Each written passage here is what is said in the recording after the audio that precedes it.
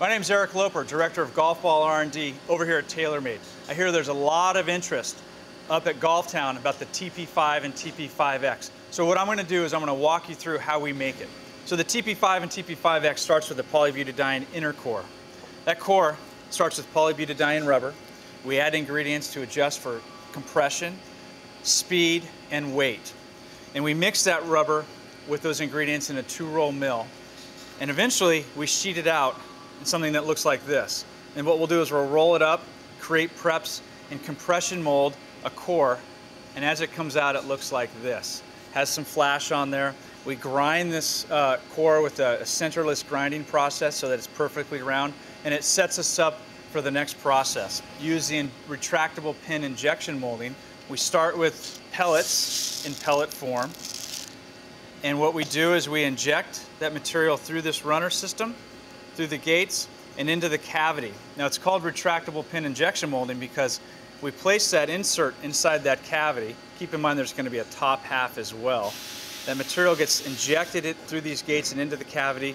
When that material is now supporting that insert, these pins get retracted and the materials will fill the void. And so as the part comes out, it looks like this. And if we were to cut this in half, you can see that it's nice and centered.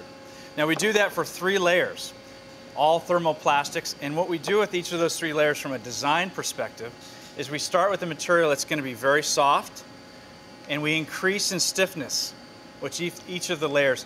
Actually, the stiffest layer is going to be the inner cover layer, and that's what's going to help create the pinch around the green to give players excellent greenside control with that cast urethane. We start with an A component and a B component. Those 2 materials are mixed. Once we start mixing, that material starts to gel. We pour that material into a cavity and we insert the mantle into that cavity and we hold it there until that material has set enough so that it's going to support that mantle so it doesn't want to shift. And we do the same on the second half, and then we close the mold base. The part comes out looking like this, and you can see that there's a flash on there from the parting line. And what we do is we use a seam buffing process that removes that flash by cutting and polishing to minimize the look of the seam on the golf ball. From this point, we paint. We apply several coats of paint that protect the urethane, and then we stamp our logo on it.